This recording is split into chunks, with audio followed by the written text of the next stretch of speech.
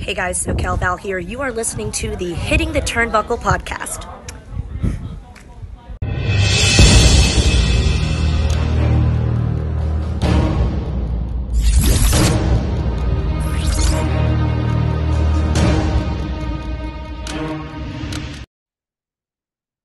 Welcome everybody back to the Hitting the Turnbuckle channel. I'm your host, Adam Cousins, and this time we are going to review Collision Holiday Bash. So following on from a great Dynamite showing, AEW returned for the Continental Blue League, the Continental Classic Blue League, as well as there was Abadon and Thunder Rosa against Skye Blue and Juliya Hart, plus the Trios Championships of Acclaimed and Daddy Arse versus Top Flight and Action Andretti.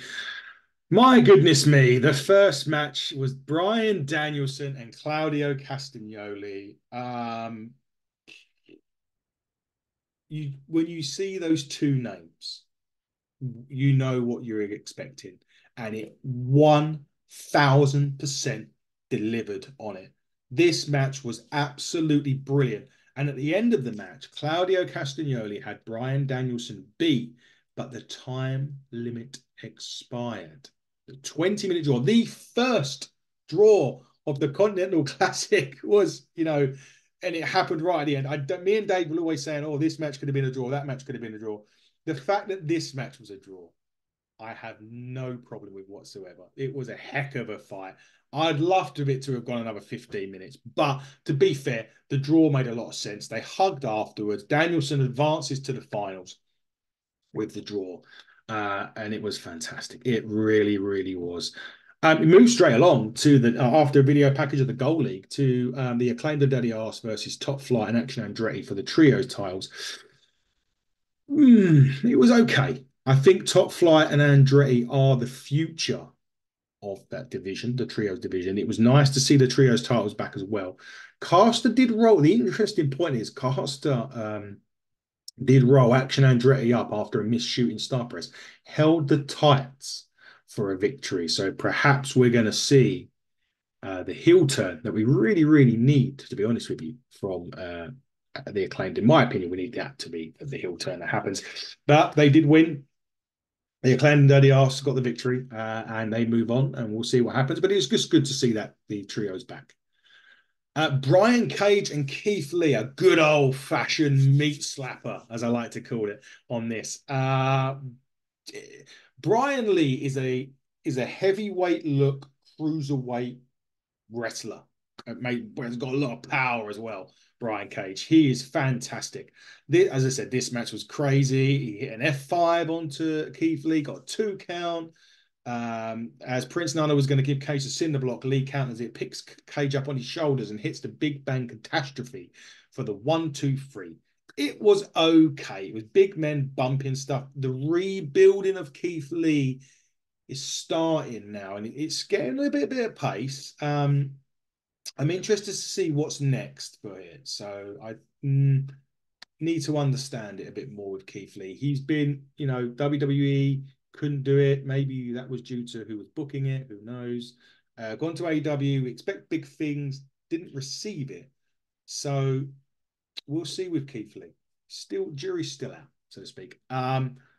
Christian Cage was next. Sorry, Tony Storm was next. And Tony Storm doesn't even know who Maria May is, and she's been helping her recently.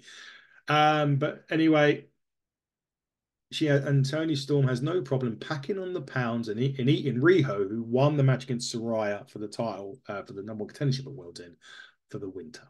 Very nice. Tony Storm, brilliant. But it's Christian Cage now. And he actually got Shayna Wayne on it as well. The fans booed her and she didn't like that. She said, look, Christian, Copeland gave my son a concerto, so I'm doing whatever a good mother would do. And that's protect her son, which is fair enough. Anyway, long story short, Christian Cage did say that he wishes Copeland's mother was around so he could watch her disown him. Jesus Christ. Christian. Amazing. But he did accept the challenge. So he will be taking on Adam Copeland at World's End on the 30th of December. They went backstage again, and it was Big Bill and Ricky Starks. Basically, chastising Chris Jericho and Kenny Omega, the Golden Jet, and Chris Jericho was there actually at this point, and he will find himself a partner to honor that match against Big Bill and Ricky Starks. The Continental Classic returned at this bit with Brody King and Daniel Garcia.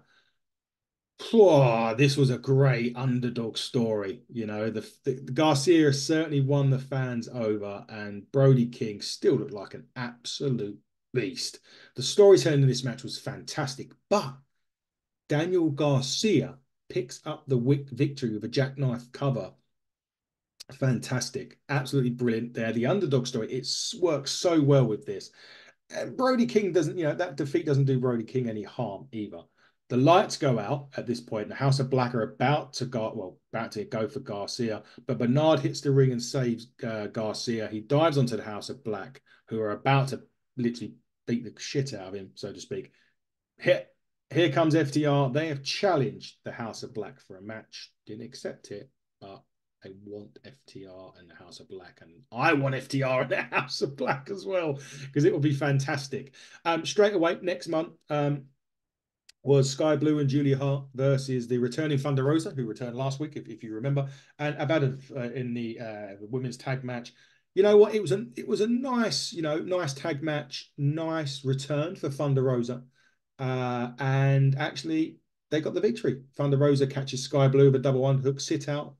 And got the victory for Thunder and Abadon. Abadon, who goes against Juliya Hart for the title at World's End. And it was a nice comeback for Thunder Rosa. Thunder Rosa being back is really important, I think, for this women's division. She was on a great roll on the women's division before the injury, the stuff with Britt Baker, and all of that sort of jazz. So it will be interesting to see what Thunder Rosa brings to the table in 2024. I'll be looking forward to that. Could be the fact that also maybe they're not getting Mercedes Moné could have something to do with Thunder, with maybe them building it around Thunder Rosa. Anyway, the next match on this was the match that would determine, because Brody King lost his match against Daniel Garcia and Bryan Danielson and Claudio Castagnoli drew. The winner of this match would essentially become second in the group and go on to face Bryan Danielson, I believe, on Dynamite. So this was Andrade Idolo versus Eddie Kingston. Wow. I mean, this match is, you could call this Eddie Kingston's career in a match. It really was. Kingston was biting down on the mouthpiece and grinding out what actually was the win. He got the win on this, but it was like kicking out at 2.99. It was the Rocky Balboa / Eddie Kingston story on this. Andrade looked fantastic as well, but Eddie Kingston managed to get a spinning back fist twice. Northern Lights driver hits the 1-2-3, picks up the win, and Bryan Danielson and Eddie Kingston go against each other on Dynamite this coming week. The Continental Classic has been outstanding.